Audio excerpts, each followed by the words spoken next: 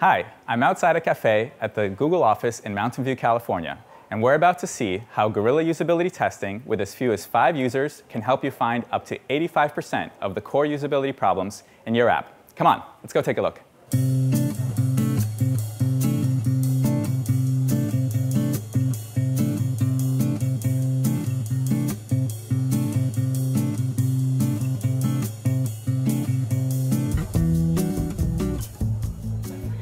Thank you for stopping by. I'm working with a client on a mobile application, and in a minute I'll show you the application and I'll ask you some questions about it.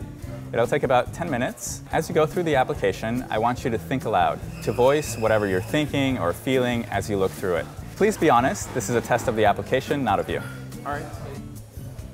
Time out. Guerilla usability testing is a lot of fun, and it's one of the most effective tools you have to improve the quality of your app or website. In fact, it doesn't matter if it's an app, a website, a remote control, or a door. Usability simply means that people can use the thing for its intended purpose.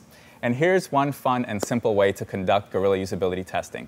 Go to a fairly popular cafe, ask people to test your app for 10 minutes, and then give them a small treat as a thanks.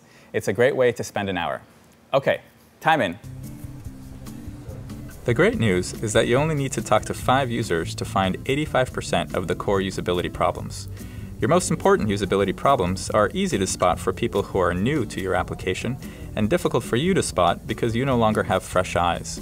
You are too close to the product to know how real people perceive it for the first time. Jacob Nielsen is a usability testing pioneer who led extensive research to arrive at the magic 5 users number. It turns out that you learn a lot from the first person you talk to, a little less from the next, and so forth. After the 5th user, you're wasting your time by observing the same findings repeatedly, but not learning much new. You can use our ready-made template to customize your survey and print out a sign for the cafe. Next, decide who will go. 1 or 2 people is the perfect number. You don't want to have more than 3 people because it may make your tester feel uncomfortable. Everyone involved in your product should go at some point. This includes your designer, developer, product manager, executive, customer service people, etc. You'll want to choose a nice reward to give to your testers, like a gift card to the cafe or buy them a drink or dessert. People who are alone are easy to ask, and remember, after 5 people, you're done. The think aloud method is critical for getting inside a user's head. It means asking the user to speak out loud everything they are thinking. For example, they should be saying things like, this looks like a news app. I wonder how I can get it to show me the sports news. Maybe if I tap here, that's where I think it might let me select the category. Oh, that loaded pretty slowly, etc. Be sure to take good notes of what people say. Some clear patterns will emerge from the feedback you get. Back home, you can fix these usability problems, and what's critical is that you then come back to the cafe to validate that users no longer face these issues.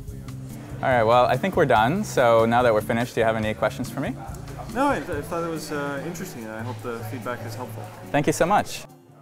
And now it's your turn. You now have a new tool in your belt to make your app even more awesome. Go on and try this out in the real world. You can customize our template and questionnaire to suit your app. I'm Boris Masis with the Google Developer Relations team. Thanks for watching.